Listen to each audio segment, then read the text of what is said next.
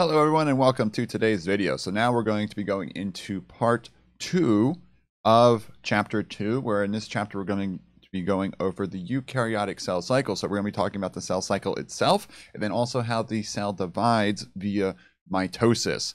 All right, let's hop into it. So first here, the cycle itself. We draw it like a clock. It has these different phases in it, interphase, and it has a gap 1, synthesis, gap 2, and then the mitotic phase, which is broken into mitosis and cytokinesis. So let's draw it out and go through each of these steps. So let's imagine we're a cell coming out here, just finished its last round of mitosis and it's just divided. So we have a fresh cell going out this way, and then we have a cell going this way. Let's follow this next cell here through its life. The first phase it enters here, again, it's like going around a clock. This is the G1 phase. So this is where the cell grows. So it needs to grow, get larger and things like that after it freshly divides. So that's called G1. Now it can enter a state here after it does grow into an undividing state. That's called G0 or G0. It stays there. So like things like neurons are in this undividing state, but they're still working. At this part here, there's also a checkpoint. This is called the G1/S checkpoint. We'll go over these checkpoints a little later in the semester for what gives them the go-ahead, the stop and go signal. Think of these as like green lights. Typically, there are enzymes involved and things like that, but there's an important checkpoint right there. Now we go into the next phase. So once it gets this G1S checkpoint, it then replicates the DNA. So then it goes through the S phase. So let's draw a center here. So we can start drawing our little pie charts for the phases. So S here, this is where the DNA replicates, or DNA synthesis. So if a cell gets that G1S checkpoint to go ahead, it's going to go through cell division, because once it replicates all the DNA, so remember we have, one sister chromatid, and then it replicates and makes the other sister chromatid on the other side. You have a lot of DNA in the nucleus then, and you can't really go through much gene expression and cell division at that point. So that we have our DNA. Next, after that's finished, it then goes into what's called G2. G2 is where it's just continually to get ready for mitosis. So there's a checkpoint in here called the G2/M checkpoint. So gap 2, it just prepares for division. So as we're preparing for division, certain protein machinery and things like that are getting ready. Next, we go through M. This is a bad looking clock here, but the mitotic phase, that's M. So it's broken into mitosis and cytokinesis. I'm not going to draw. Cytokinesis is just the event of division of cytoplasm. So these are just mainly definitions here. Mitosis is division of nucleus, and cytokinesis is division of cytoplasm. So it's just the moment the cytoplasm splits from one cell to the other. There's also an important checkpoint in here we'll talk about later today called the M checkpoint. Sometimes this is also called the spindle assembly checkpoint. Let's talk a little bit more what I mean when I say spindle.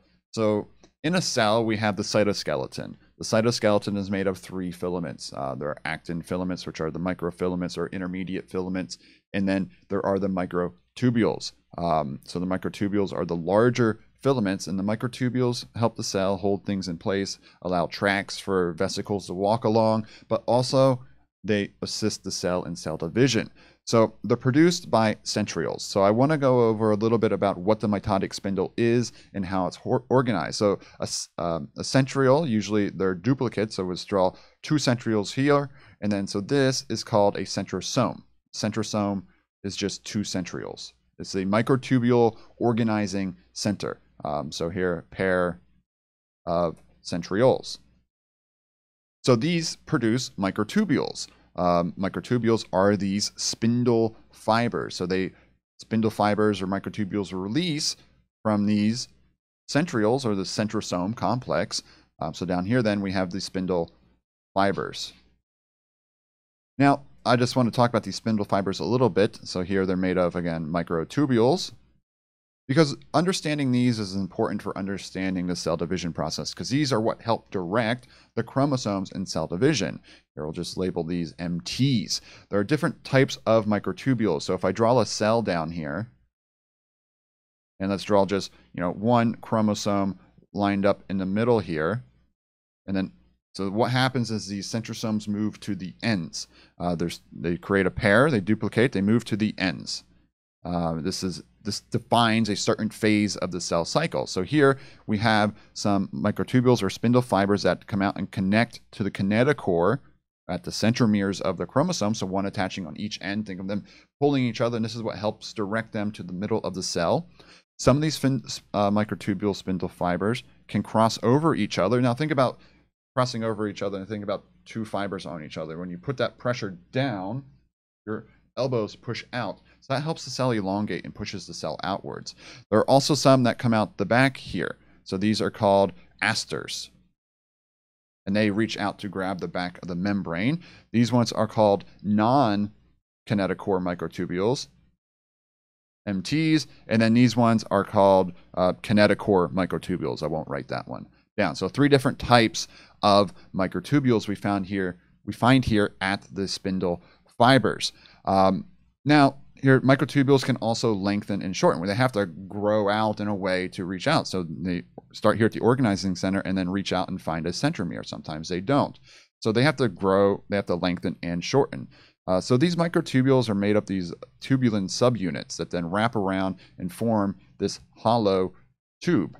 So here, imagine a hollow tube like this, and it's just, they reach out and they're filled with these subunits. So these subunits fall off and on at a positive end and a negative end. Later on, we're going to talk about this Pac-Man method. So the positive end is the end that comes out here and grabs the centromere.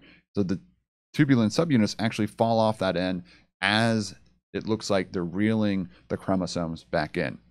Okay, so now let's go through mitosis. So mitosis is all, again, division of the nucleus.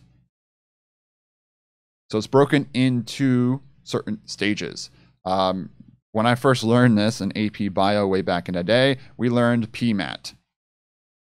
The PMAT, prophase, metaphase, anaphase, telophase. But now we include another phase in here, so it's more like PPMAT. So prophase, prometaphase, metaphase, anaphase, and telophase. So whatever ways you want to use to remember the different stages of mitosis is up to you.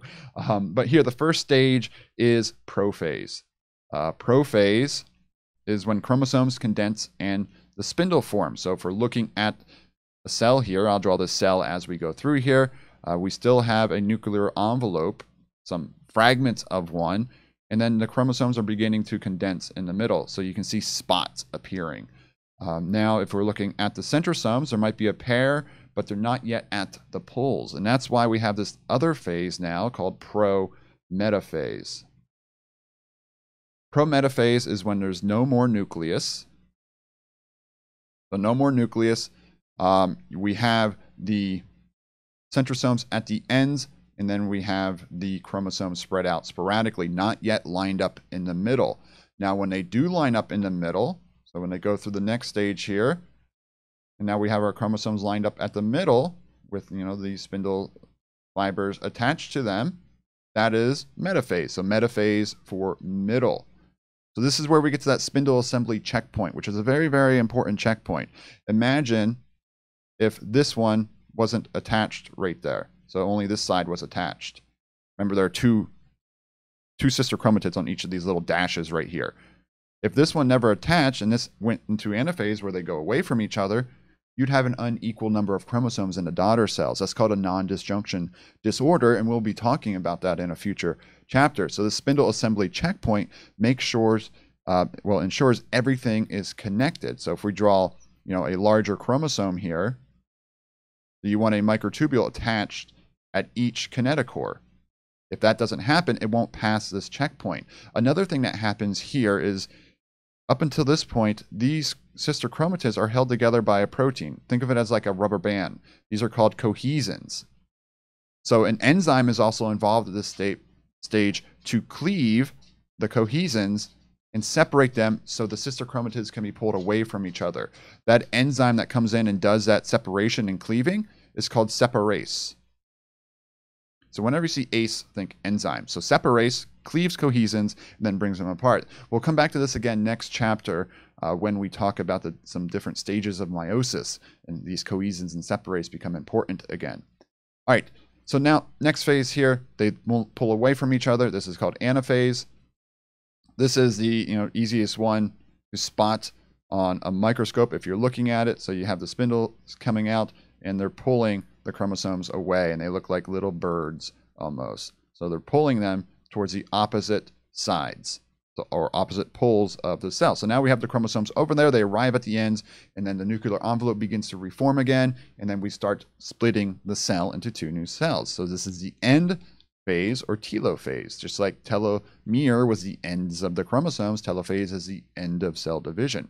So the arrive at the poles, decondense, so they begin falling apart again. Well, not falling apart, but like, gene expression and so forth starts beginning again, and then the nuclear envelope begins reforming. I won't draw that one out though. And then cytokinesis is just the event of division of the cytoplasm. So this is slightly different in plants and animals. So cytokinesis in animal cells forms something called a cleavage furrow. So if these were two cells dividing, we have, the nuclear envelope reforming over here, the chromosomes decondensing in the middle. So here would be the other one, chromosomes in the middle. This little cleavage furrow forms in the middle. So what this is, remember before I talked about the different types of cytoskeletal filaments, I mentioned the microfilaments. This is actually a ring of actin. Think about, having, a ball of, silly putty, and you put two bread ties around it and start twisting the bread tie ends together. That's kind of what this actin does. Eventually, you're going to it's going to, pull off two different pieces of silly putty. And that's what this action is. It slowly pinches this until the two cells just, boom, pop off. Now, cytokinesis is slightly different in plant cells. So if we draw the generic, cell wall of a plant cell, and we have the two new cells with the nucleus forming with the DNA in it, what happens here is each of these cells begins producing vesicles, which then bud off the Golgi apparatus and start fusing in the middle, and that's called a cell plate. Because if you tried to pinch this with a ring of actin, it wouldn't work. Actin is too weak to pinch the cell wall apart, so it forms a new cell wall here called a cell plate. So I just want to talk about some slight differences between plants and animals. And now, an important thing we want to do throughout this, so let's track chromosomes through the cell cycle. After we talk about meiosis next video, I'll also produce a example problem video where we just look at random stages of a random example and see if we can calculate the number of chromosomes and sister chromatids at any part of the division cycle. So here, just tracking chromosomes, just a brief representation here of what we just talked about. So if we're just looking at one chromosome here, and that's the nucleus, here we're in G1. We go through DNA replication, which is S phase, and then we go into G2. So here, if we draw that one again, we have that chromosome replicated itself now, does a nuclear envelope, so there's G2. So this is all interphase right here. And then we go through mitosis, produce two new daughter cells, and then we go back to G1. So let's look at this in terms of like an example for chromosome number. So here we're looking at a human somatic cell. So how many chromosomes does a human have? 46. So we're looking at G1 here. So we're using this as a reference right here. So G1, we're comparing the number of chromosomes per cell and the number of DNA molecules per cell. So in G1, of course, we have 46 chromosomes. We also have 46 DNA molecules. You can think of these as chromatids as well. So we haven't gone through DNA replication yet. Then we go through S phase. So here, think towards the end of S phase, we would have 46 chromosomes still, because remember, this is still considered a chromosome. And then the number of DNA molecules, let's assume we're at towards the end of S phase, this would actually double then to 92 sister chromatids, because we're going from, this to the duplicate, adding another sister chromatid down each side. So that would be then the same in G2. We'd have 46 and 92. Now let's imagine we're at prophase and prometaphase. That's when they're working on lining up towards the middle up here. It's still the same. We still have 46 chromosomes and 92. Same at metaphase, where they line up at the middle, 46 and 92. Now anaphase, remember, is when these each separate from each other, going opposite directions. I know I draw them up and down from each other, but imagine them going left and right. So now this one chromosome has split into two chromosomes temporarily, and it's still two sister chromatids. So for a temporary amount of time, there are 92 chromosomes in the cell, and still 92 of these. These then finally split into 2 new cells, and then we drop back to 46 for each. So being able to track the chromosomes through the cells, being able to write these numbers in, will help you understand the different phases. And then when we add meiosis into this next, you'll definitely know if you understand it or not. So the functions of mitosis, you start as a fertilized cell and you grow. So growth and development is via mitosis. The growth and development. Next here, asexual reproduction. We talked about that with binary fission. So asexual reproduction uses mitosis. And then, so those are the 2 main functions we have in mitosis. So mainly, growth and development is quite important. You start as 1 cell and we become as many cells as we are today. So now there are some different cell types we find in multicellular eukaryotes, and this also starts leading us into the next chapter. So all the cells in the body, so chromosomes 1 through 22, or pairs, those are called somatic cells, for humans that is. So regular body cells, 2n in animals, plants, and some protists. So here 2n is equal to 46, of course, in humans. And then the other types of cells are the reproductive cells. So these ones are called germ cells. So these are the sperm and egg cells for humans, spores in plants. So here these are called gametes, so the sperm and ova in animals. And then here, spores in plants, fungi, and some protists. We're going to be focused on the gametes next chapter. So in human gametes, N is 1. We have 1 set of gametes. So, I wrote this wrong. So this would be 2n. So these ones here. Sorry, I was getting ahead of myself. I was thinking differently. So in humans, 2n is just the diploid number of the final chromosome, which is 46. And here in human gametes, in the gamete itself, not the actual, sex chromosomes, we have 23, of course, which is the haploid number. All right, so yeah, sorry, got a little tongue-tied there at the end. I was thinking ahead too far between sex cells and somatic cells, or autosomes. And then here, so we have that, and now next chapter we're going to be going into meiosis, or sexual reproduction, and forming these gametes. How do we go from a cell with 46 to a cell with 23? So we just talked about mitosis and how that works here. So if we have a cell like this, how do we cue that to go through what's called meiosis and produce a cell with half the number of chromosomes? Also, the most important part about meiosis is that the cells are then genetically different from each other. Here, mitosis, we are 100% genetically similar. The next one, we're going to be talking about meiosis and how we form genetically different daughter cells.